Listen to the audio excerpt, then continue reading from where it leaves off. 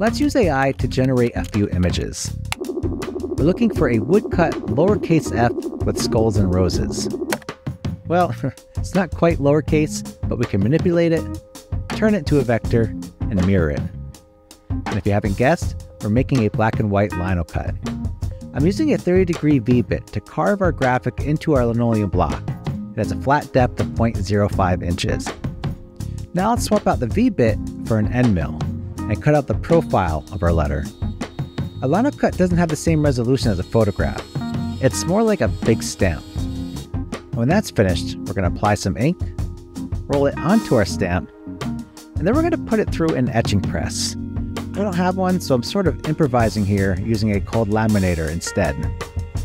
Finally, we'll reveal our image.